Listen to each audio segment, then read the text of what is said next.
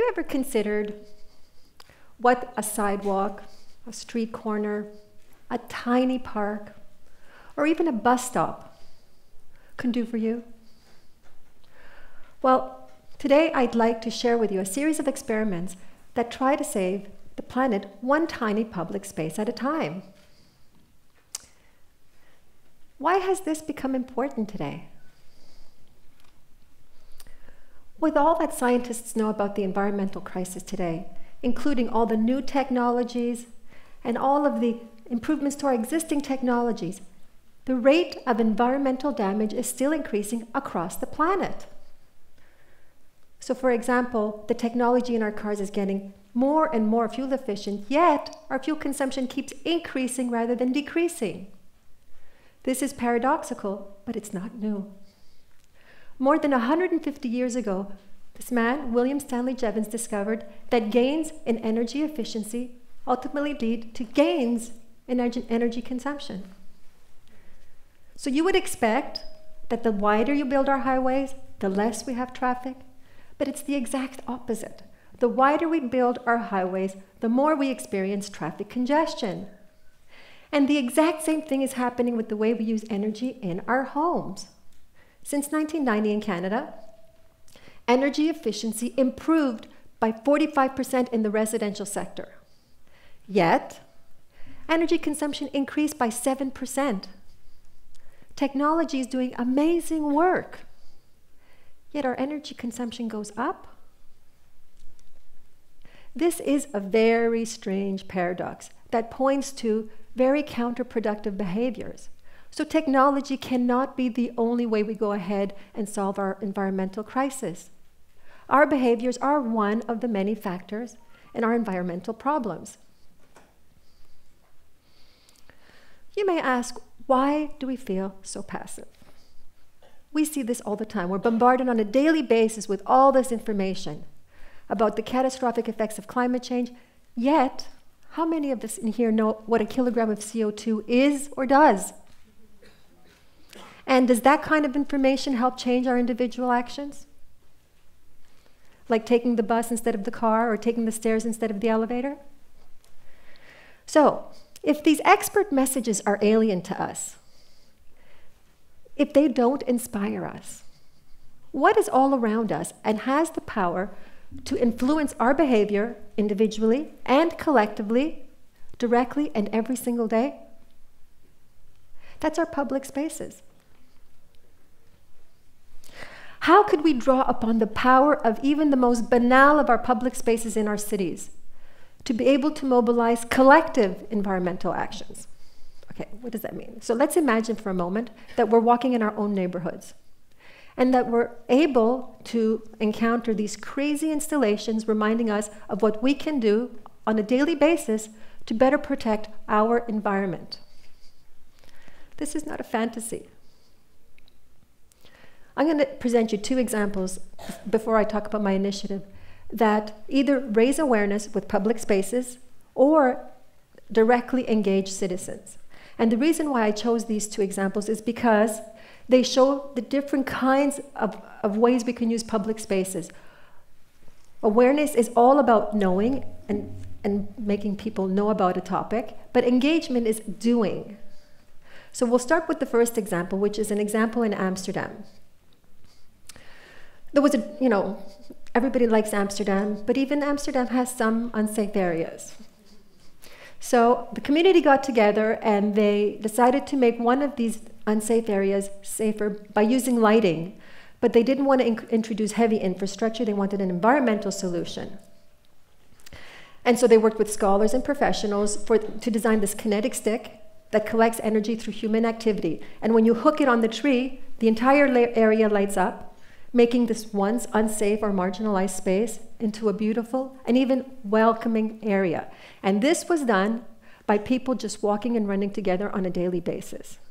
So it impacted an entire community and was good for the environment and their health. So let's go to another example. This was in Paris 2015. This was also an example that used public space, but this time to raise awareness, the other example. But they used public space in this case in a rather shocking way, and I'll explain. This was one of the very important events on climate change, the UN Climate Change Conference in 2015.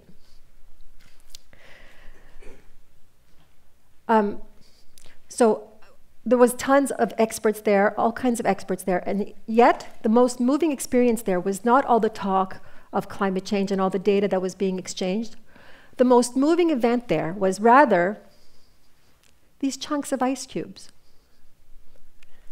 The artist, Oliver Eliasson, used real chunks of melting Greenland glaciers. These 12 pieces, as you see, arranged in a circle like a clock. A reminder that time is of the essence. Does anybody see any frightening data here? No.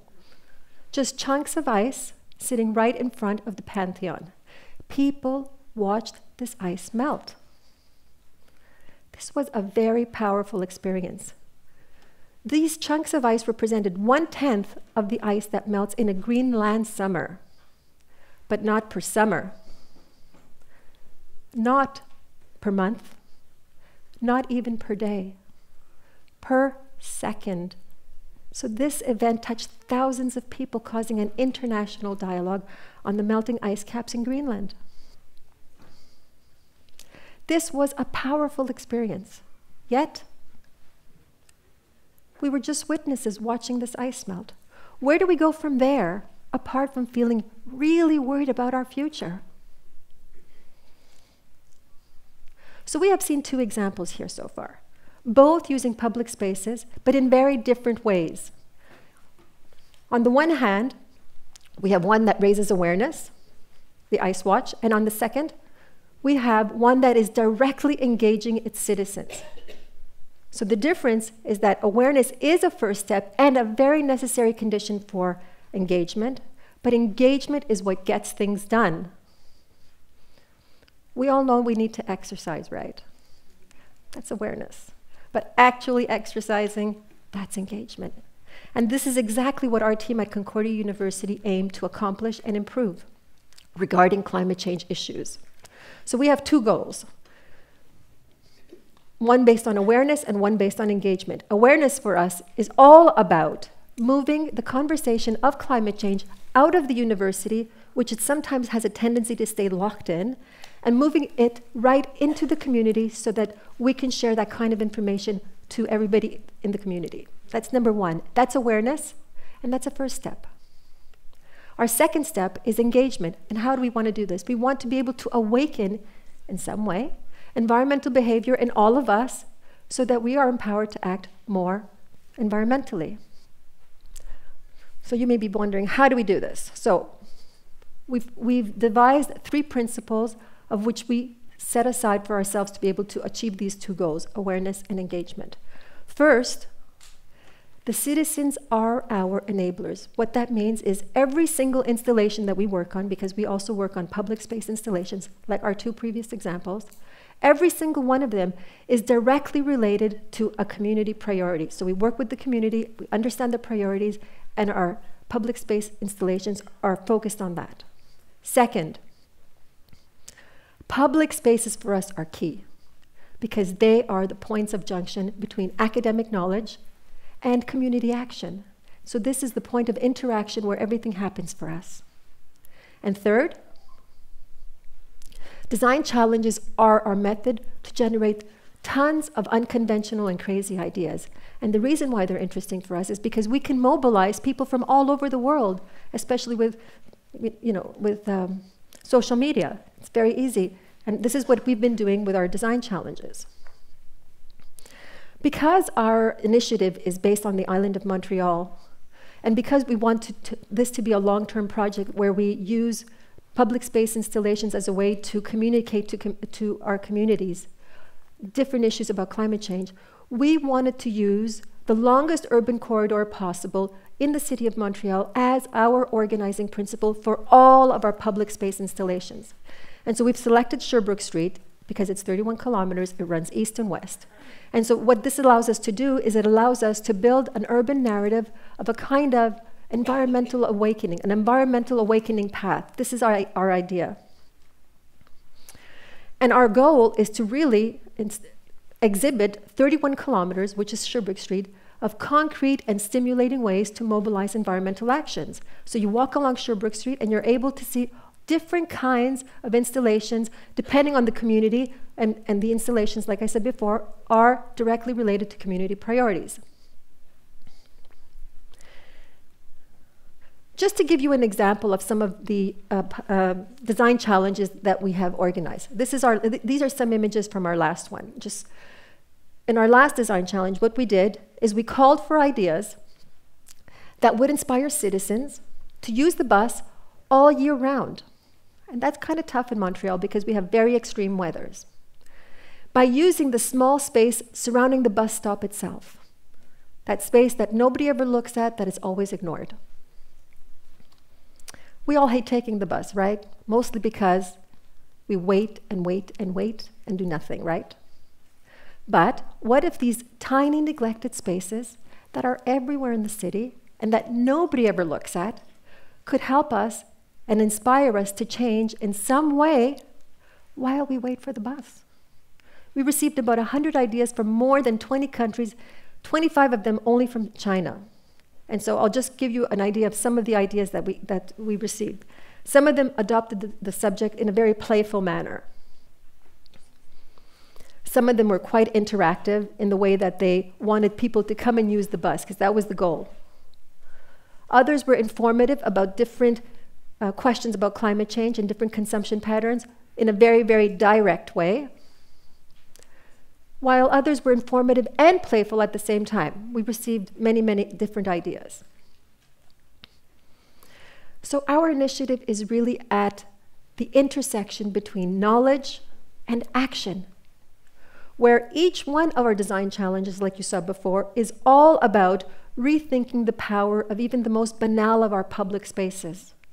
And, more importantly, is a way for us to relearn what public spaces were always meant to be, which are places of dialogue and places of change. So just take a moment now that you're in your own neighborhood and that you can imagine that in one of the street corners there's an herb garden, and another one of the street corners there's a children's chutes and ladders game that teaches you environmental actions, etc., etc. These types of things are easy. These types of things can be done by people like you, by us, by you. You can initiate. You can be the one that plants the seed. You can be the one that paints the floor with the games, and then have your community and your neighbors come and join in. So let's take back our planet and save our planet one public space at a time. Thank you.